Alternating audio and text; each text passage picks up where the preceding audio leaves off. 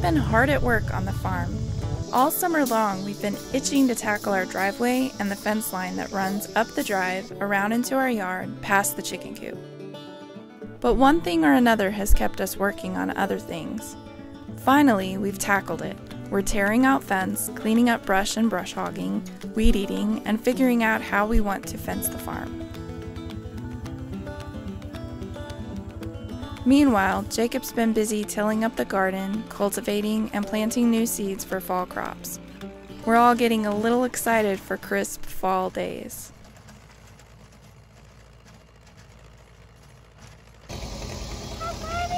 Oh my goodness! With an abundance of apples from my mom's tree, I decided it's the perfect time to work on a bit of recipe work, both photographing and filming. I love this time of year, and I love the recipes that pair so well with it, including my favorite stovetop apple butter.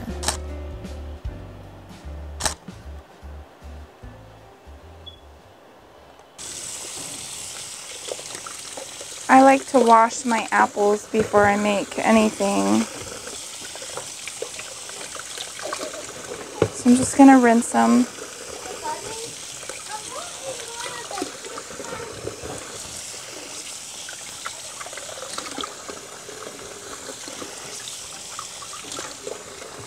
To get started, you need to core, peel, and slice the apples. So I like to use my apple peeler for this. And I'm going to move it in.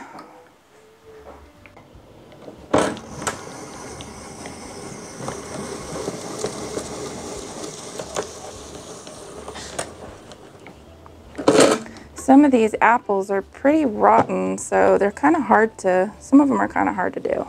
When I go to cut bad spots out, I like to slice this apple in half first. That way it's easier to get into the middle of it and cut any seeds or rotten spots out of it.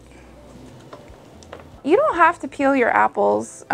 Sometimes I do and sometimes I don't, but for apple butter I generally do. For applesauce I don't, because I want the nutrients in that applesauce. But apple butter is really not that nutritious because it has sugar in it, so I peel my apples for apple butter. I got my apples in the Dutch oven, so I'm going to add a half a cup of water. Then I'm going to add in a 1/4 cup of molasses. These are just regular molasses. You can use blackstrap molasses if you want.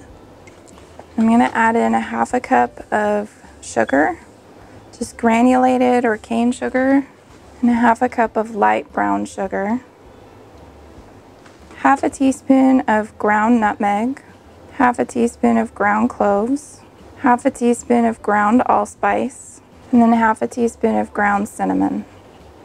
And I like to sprinkle in a teaspoon of lemon juice, and lastly a teaspoon of vanilla extract. That vanilla extract really gives it good flavor. All of the spices give it good flavor. I'm going to give this a really good stir before I turn the heat on.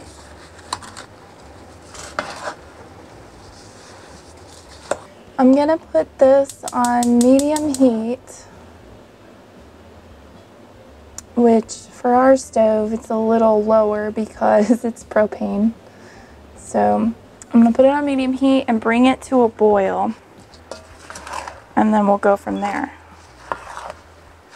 So I'm going to let this simmer for about an hour, or until the apples are softened enough that we can blend them up into apple butter.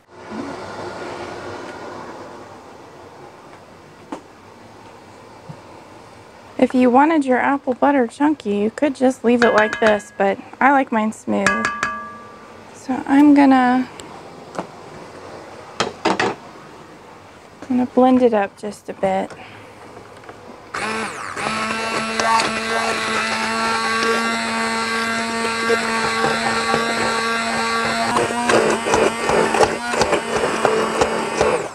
Alright, I think that should about do it. I'm going to save this for my other batch.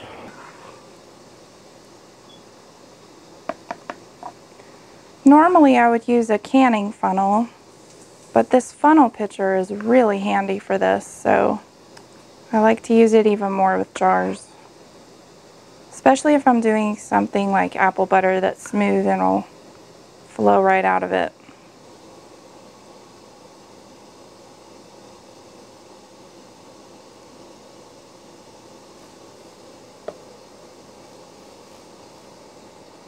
You can freeze this apple butter too, but I prefer to can it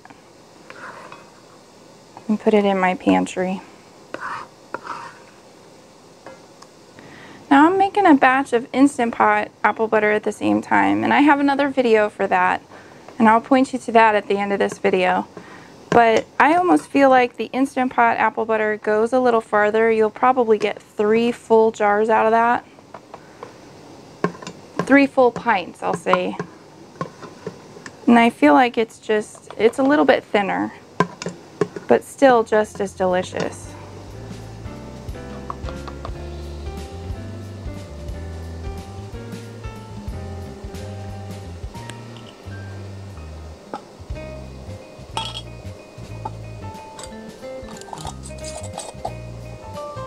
Alright, they're ready for the canner.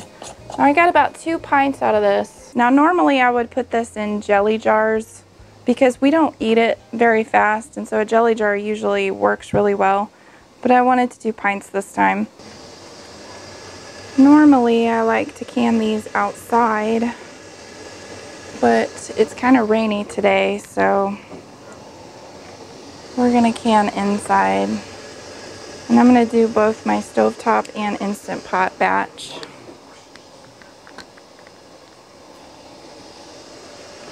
At the same time. We had already brought this to a boil, and then we put the jars down in. It's kind of starting to bubble again now.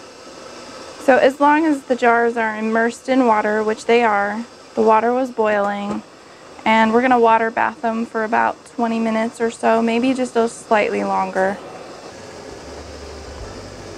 It looks good. Oh, good. You want butter on your toast? I'm Molly. I haven't seen apple butter. What do apple butter yesterday? You've had apple butter? Yeah. It's been a while.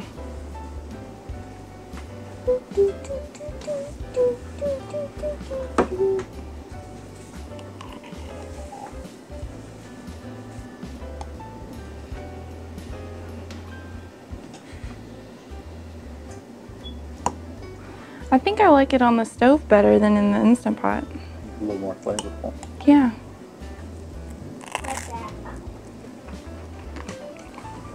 Most just feels awkward without him.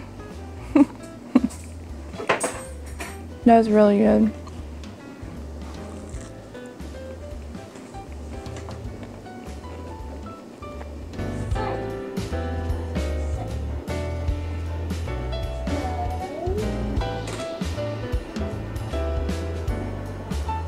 If you want to make a similar apple butter recipe in your Instant Pot, you can watch this video next. We'll see you guys next time.